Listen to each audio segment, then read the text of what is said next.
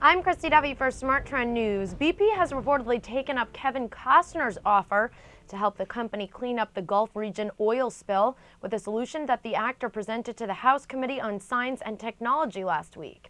Costner's Ocean Therapy Solutions machines separate at most 200 gallons of crude from water per minute, or about 210 gallons of oil per day at high speeds. The water is then spun around and released back into the ocean, and the remaining oil is gathered into the machine's holding tank. The water is reportedly 99% free of contaminants once released. Costner invested over $20 million of his own money into the OTC machines after the 1989 Exxon Valdez oil disaster off the Alaskan coast, and the actor worked on the so-called, quote, miracle machines with his scientist brother, Dan.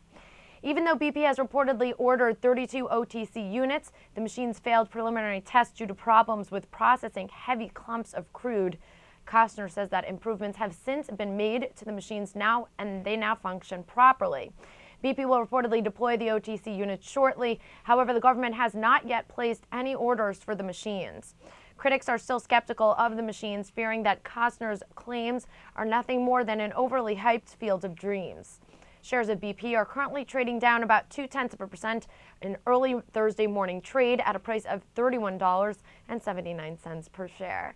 I'm Christy Duffy for Smart Trend News. For more updates on the BP oil spill, make sure you subscribe to our YouTube channel, Trade the Trend, as well as checking back to our website, mysmarttrend.com.